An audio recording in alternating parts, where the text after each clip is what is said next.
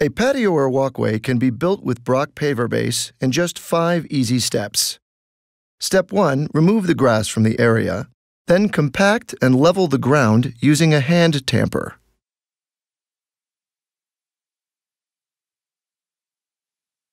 Next, lay a weed barrier or landscape fabric across the area and spread evenly 1/4 to 1/2 inch of sand, then level it using the edge of a straight board.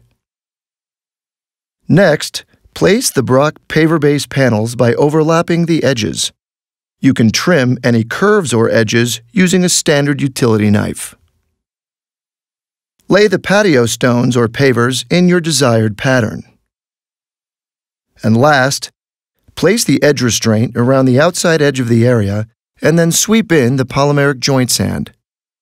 For more details, visit Menards.com or speak with your local Menards Garden Center specialist.